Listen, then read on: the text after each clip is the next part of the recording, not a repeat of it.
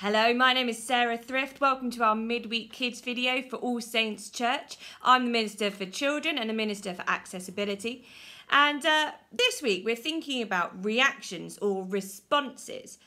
We pretty much all know how to respond to things in the right way, don't we? Have a look at all of these different scenarios. Harry, you've got to use some sun cream, otherwise you're going to burn. Yeah, just trying to get lower back down. Oh, cheers. Here you go, Harry.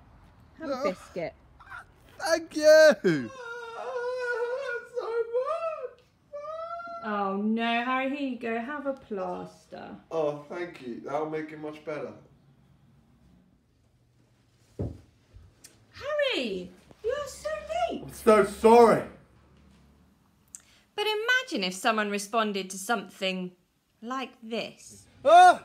Oh, butterfly!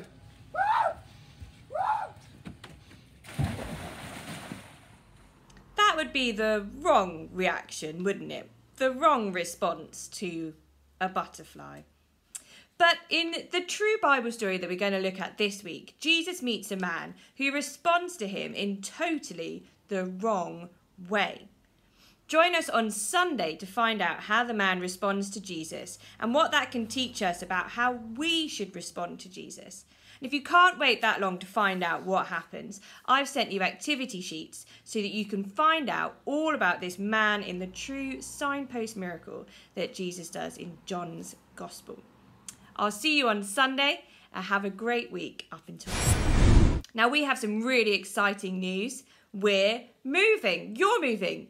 Well, we're not moving house, but basically, look, this is what's happening. The kids stuff, which is in the midweek video and also in the 10:45 service, we're going to put that all together and make an amazing kids sort of TV show channel thing, which will come out at 10:15 on a Sunday morning with all of the kids' activities, kids' songs and the kids' teaching. So do join us. That starts next week. We're going to have our first episode of kids. We need a name for it actually, don't we? If you can think of a great name for it, tell me what you think we should call it and we'll see who comes up with the best name. So I'll see you for the currently unnamed amazing kids thing that's going to start on the 5th of July. Bye.